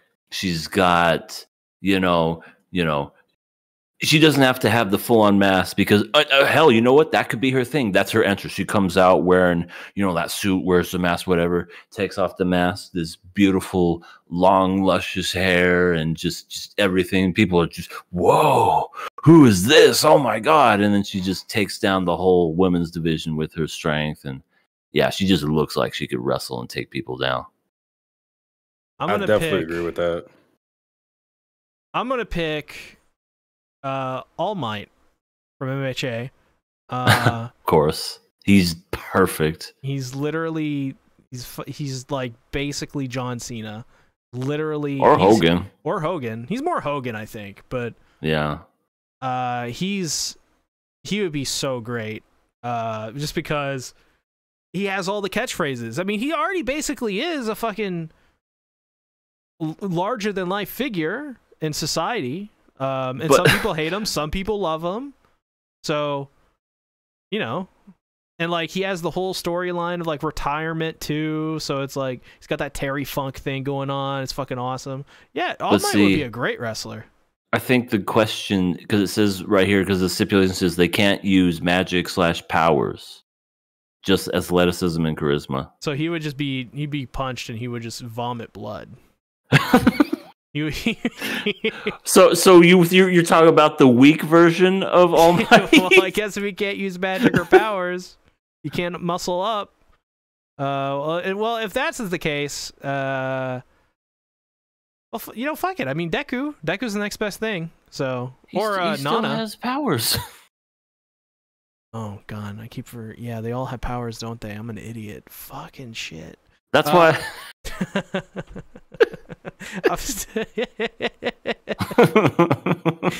I'm not well. Come back to you? No. Listen, I'm gonna cheat and say All Might, and for female wrestler, this is kind of like a Hail Mary, but I'm gonna throw it out there. Awesome Mitaka from Chainsaw Man. And the only reason is I think she would be more of a manager, but she would sort of eat it up, and I can't really say why, but there are some tendencies of her character that would make her fit into the atmosphere. Maybe not as a wrestler, but at least as a manager. So, where I'm going. All right. For me, if we're doing males, I'll go with Ishkendar from Fate, Rider. Ooh, that's a good one too. Yeah, super strong guy. Kind of an entertainer in his own right. Plays to the people, the heroes champion. I think it works very well for him. As for the women, this is kind of tough for me. Who did I think in my head? I thought it's I don't know why, but I feel like Nobara would like doing something like that. Ooh. She's already somewhat of a tomboy. But at the same time, she cares about her beauty. I feel like she would just be really good entertainment wise. Like she would be good on the mic, and She'd be already inherently strong. So she'd be a heel that everyone kind of like they hate, but they kind of love though. They love her. Yeah, as she does that smirk of hers that she always does, the little the curl lip. Yeah, the curl, yeah, exactly.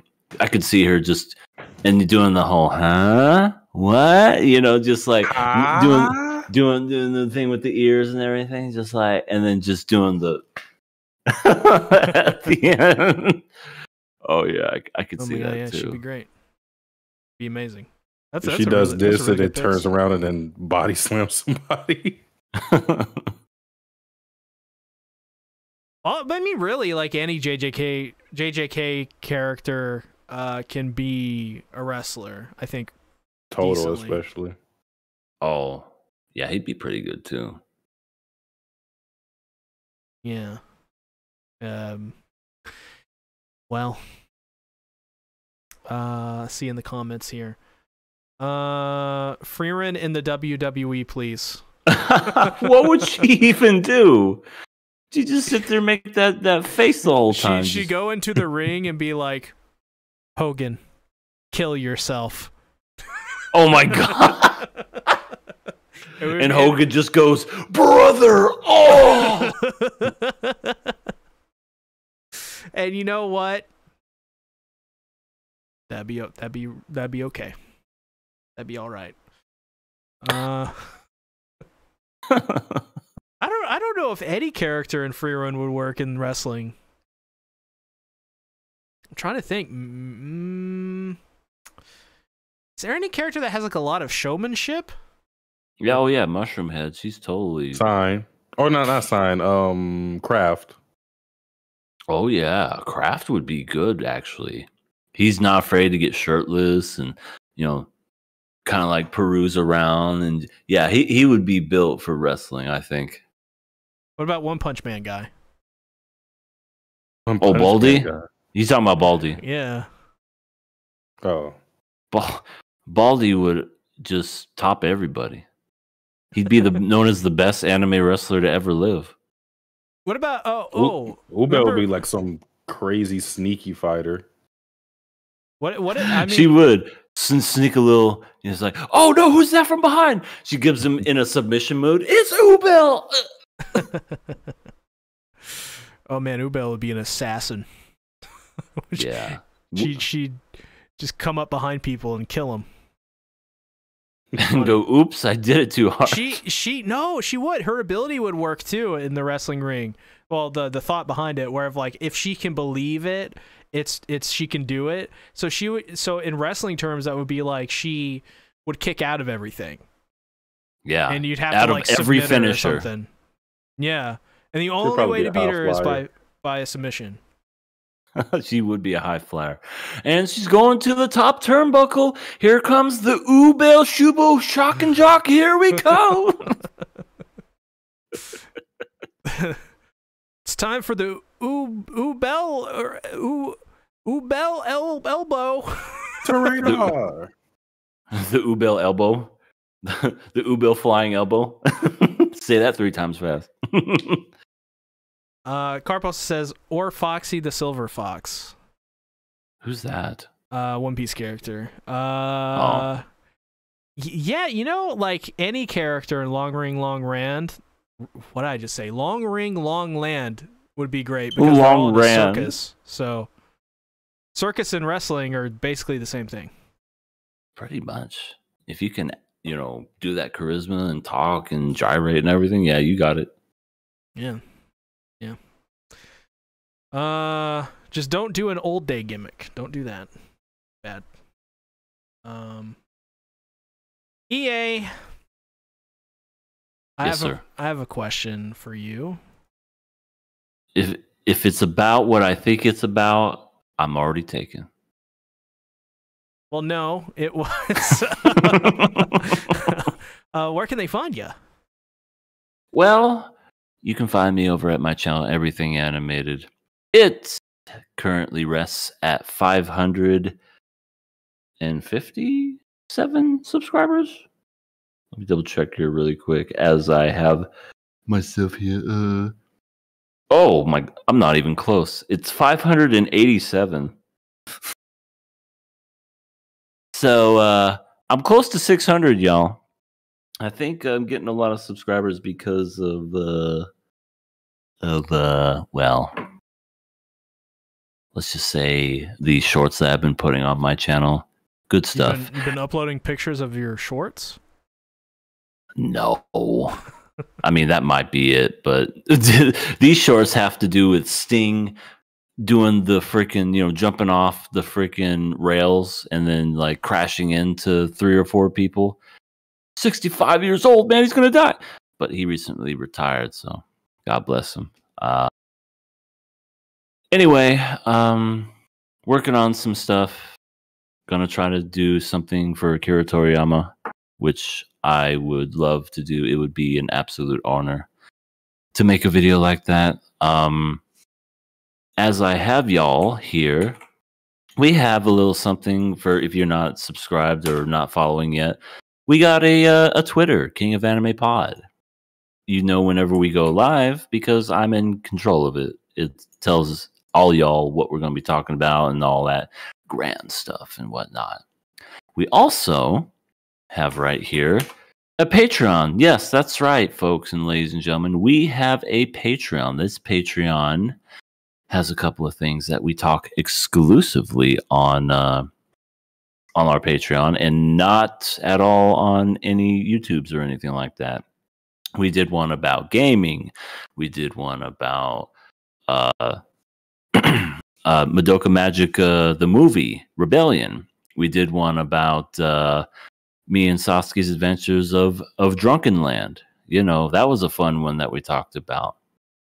Kinks will come soon. And also our Whips and Chains podcast, too. Most definitely. Whips and Most- Chains podcast?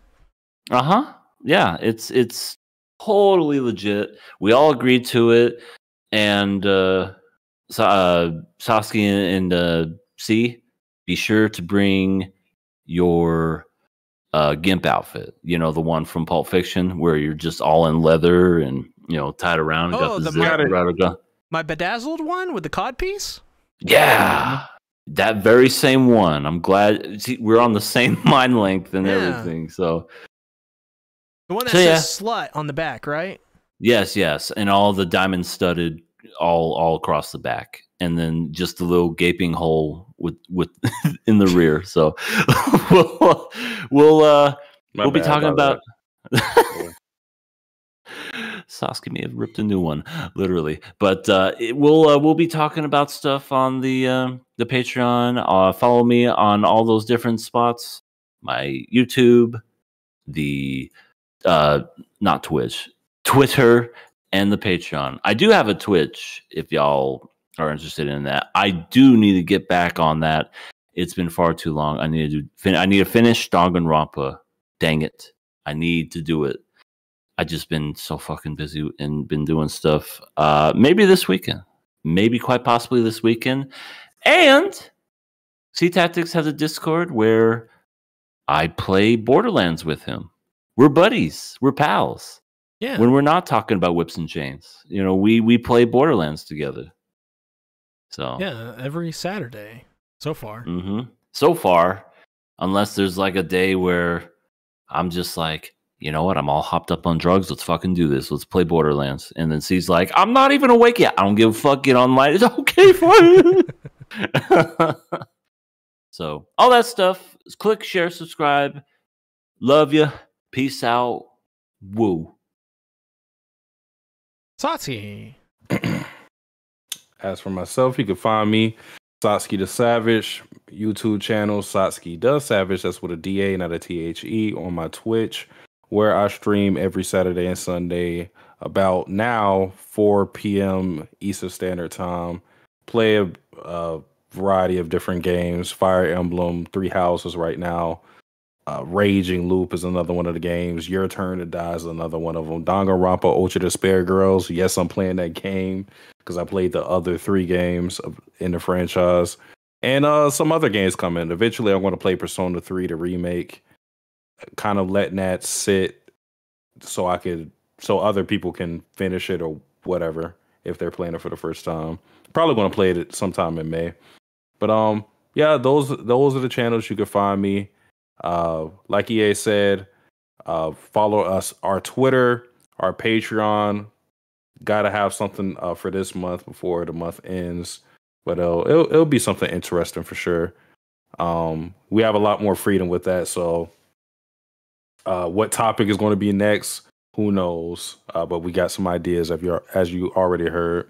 But that's about it for me. Well, Also, it's only $1. If I haven't mentioned that before, only $1. Yeah, and worth you it. can't buy anything else for $1, so you might as Nope. well buy this. Not even a new cod piece. No, those surely don't cost $1. I wish they did. Especially the bedazzled ones. Also the snakeskin ones. As for me, this week gonna have a lot of videos on the main channel, believe it or not. A couple on Friday, I think one on Saturday. So it's gonna be kind of stacked for that. But tomorrow, I'm gonna have a video on Chainsaw Man 159. All of my hopes and dreams, they're coming true. Chainsaw Man just is the only thing in life anymore that brings me any sort of joy and happiness, which is ironic because the story is not so happy, but it's great and it's fun. Yeah, that's gonna be pretty much it for this week, I think. I think finally next week is when the MHA video is coming out, so that'll be next week. But yeah, this week lots of stuff to look forward to if you care. But other than that, thanks everyone for watching. See you all next week. Bye-bye. Later.